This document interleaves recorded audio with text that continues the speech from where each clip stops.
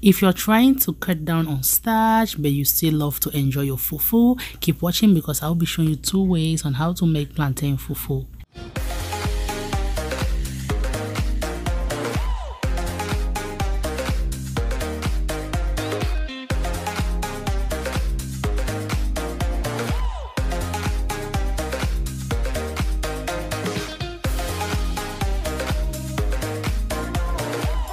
Hello everyone and welcome back to my kitchen. It's your girl Claudie, and today I'll be showing you 2 easy and quick ways on how to make fresh plantain fufu.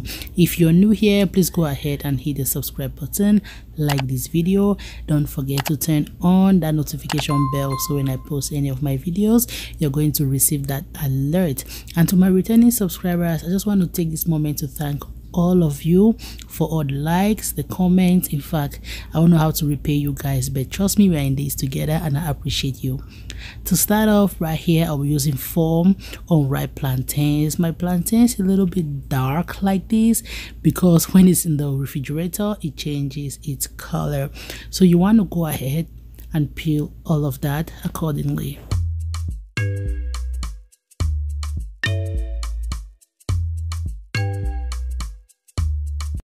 I'll now go ahead and slice this so that it can easily blend. Cooking with Claudie, easy simple recipe. Cooking with Claudie, easy simple recipe. Now it has been peeled and sliced, transferred to a blender with some water, and guys, you want to blend this until it is 100% smooth, okay? So guys, for the exact amount of plantains and water to use, please check the description box for the detailed recipe. So in the pot, I will go ahead and add in that African, Asian, American and worldwide recipes, pastries and bakes, African, Asian, American. Since I will be showing you 2 easy ways, I will take some of these and put inside a bowl like this, and I'll go ahead and put a little bit of water in them. Mix that until well combined, and this is going to go to the microwave for 5 minutes. While the second method, inside a pot, I will just go ahead on medium heat. You want to start stirring that with a whisk to avoid it from having lumps, okay? So when it starts to thicken up, you can now use a wooden stick or a wooden spoon to start folding it so that it comes together just like how a dough comes together. That's how you want to make it. You want to make it to come together just like this.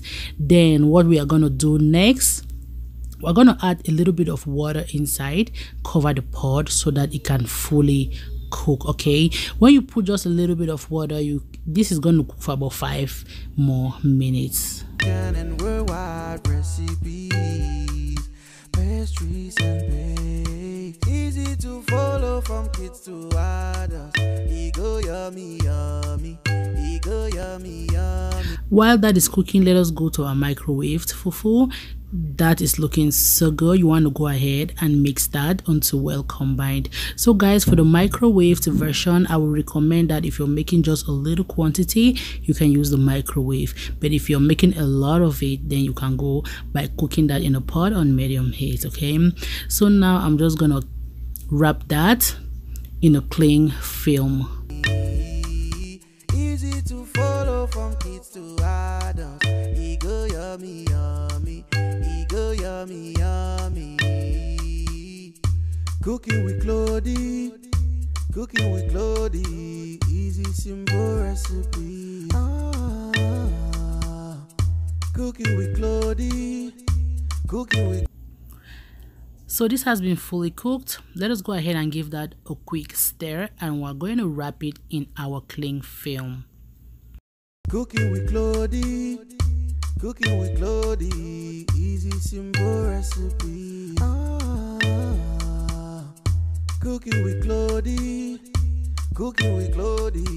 easy simple recipe.